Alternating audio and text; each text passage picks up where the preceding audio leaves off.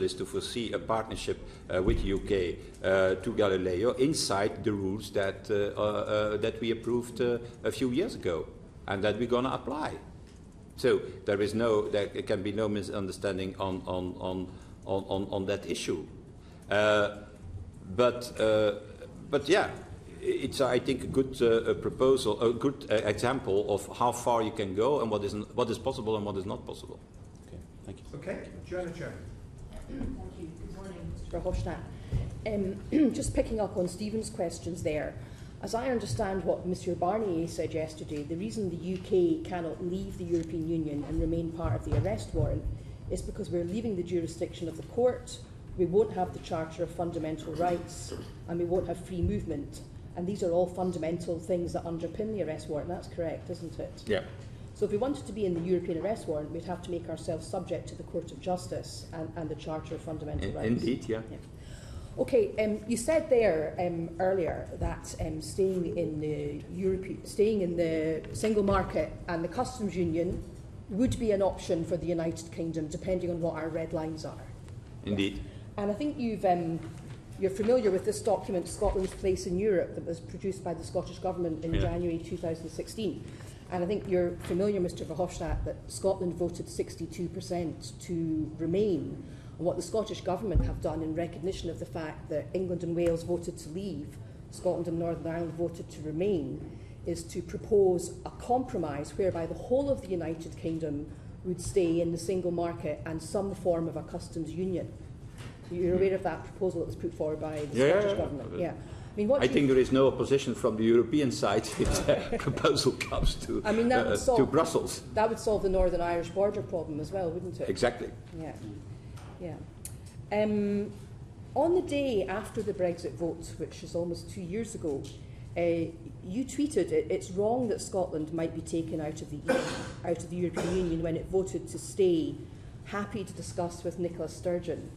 Now, we all know that you've met the First Minister of Scotland, Nicola Sturgeon, since then. Can you just elaborate on what your feelings are and the views of the European Parliament and the fact that Scotland voted to remain, but the citizens of Scotland are being taken out of Europe against their will? European Union. Yeah, so I have tweeted about it, and so I stay behind my tweet. It's already an enormous achievement.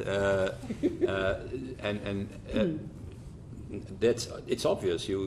Everybody sees the contradiction between people who have voted against and then are nevertheless, because of the institutional structure of your country, are obliged to follow a decision taken by a majority. But that's the way Great Britain is organized. We will not, and that I have said from day one, interfere in the institutional debate in Britain. That is not our responsibility. That's your responsibility, and that's the consequence of your institutional setup of Britain. But yeah, we have to recognize that for a number of people it has consequences. They are bound by a decision that they have not taken, and that their region or their nation, I don't know what word is most accurate, has been taken. You also said in the aftermath of the British European Union referendum, if Scotland decides to leave the UK and to be an independent state, and they decide to be part of the European Union, I think there's no big obstacle to doing that. I said that? Yes. And where is that? I don't remember me a tweet about that. It was reported, no, it wasn't in a tweet, it was reported in September 2016 in the major Scottish newspaper, the Daily Record. I am in any way, I repeat what I said, I will never, as a negotiator and a coordinator for the European Parliament, intervene in the institutional setup of any of the countries involved in this, and certainly not in the UK. I can understand a lot of these opinions that are expressed in Scotland, but it's not us who have to deal with it or to use or to abuse them. On the floor of the European Parliament, has any concern being expressed about the fact that people in Scotland are being taken out of the European Union against their will? Has concern been expressed on the floor of the Parliament by parliamentarians? Yeah. That's true. There is a huge concern about that.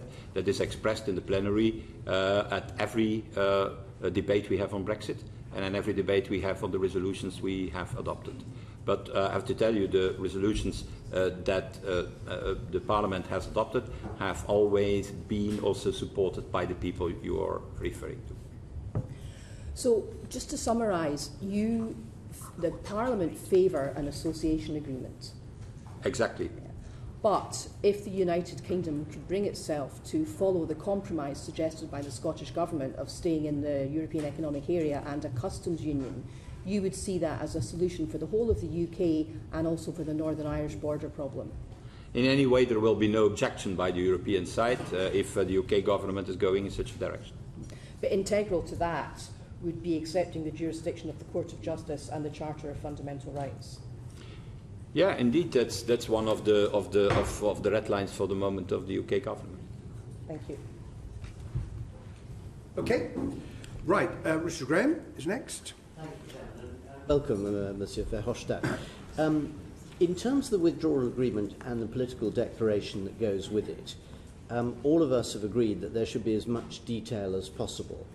From your point of view, are the key elements of the detail fundamentally already agreed between the European Parliament and the European Commission, and do they fundamentally reflect Michel Barnier's chart of the 4 pillars?